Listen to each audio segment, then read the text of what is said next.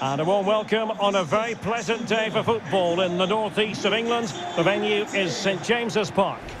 I'm Derek Ray, getting ready to bring you all the action, accompanied by my broadcasting partner, Stuart Robson. And it's all about action from the Premier League in this case. It's Newcastle United up against Aston Villa. Well, Derek, we can talk about coaches and their methods, but it's now down to the players. Which ones are going to stand out, who will affect the game, and who will have the greater desire? It should be a cracking game, though.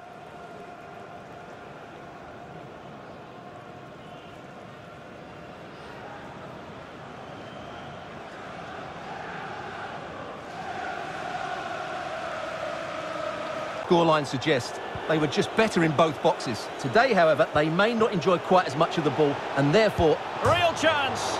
Oh, magnificent reaction.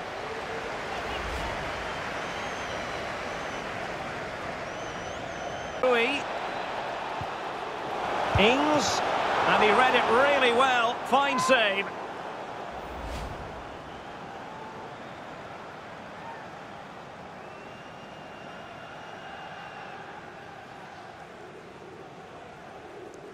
Continue to develop his career. Might jump in front. Chance maybe. And in it goes. From the goalkeeper's point of view, so disappointing.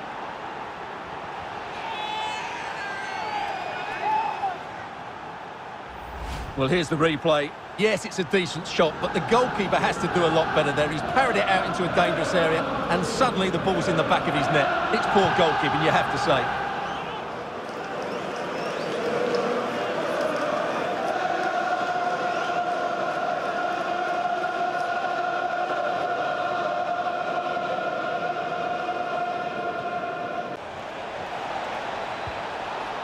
Coutinho! And foiled only by the crossbar. That's high-level goalkeeping.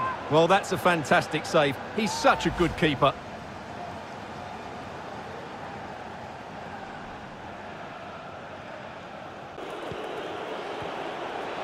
Oh, could be. Marvellous anticipation. Oh, super header. But the goalkeeper was up to the task.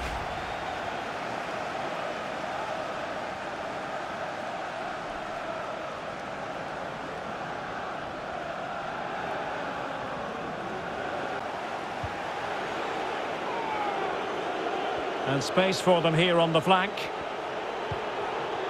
Nakamba. McGinn. This could be it. And it is. He's done it. Surely a case of game over.